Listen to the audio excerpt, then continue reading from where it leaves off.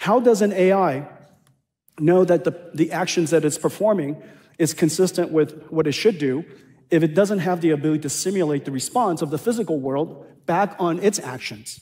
The response of its actions is really important to simulate. Otherwise, there's no way to evaluate it. It's different every time. And so this basic system requires 3 computers. One computer, of course, the one that we know that NVIDIA built for training the AI models. Another computer that we know is to inference the models. Inferencing the model is essentially a robotics computer that runs in a car or runs in a robot or runs in a factory, runs anywhere at the edge. But there has to be another computer that's designed for simulation. And simulation is at the heart of almost everything NVIDIA does. This is where we are most comfortable. And simulation was really the foundations of almost everything that we've done with physical AI.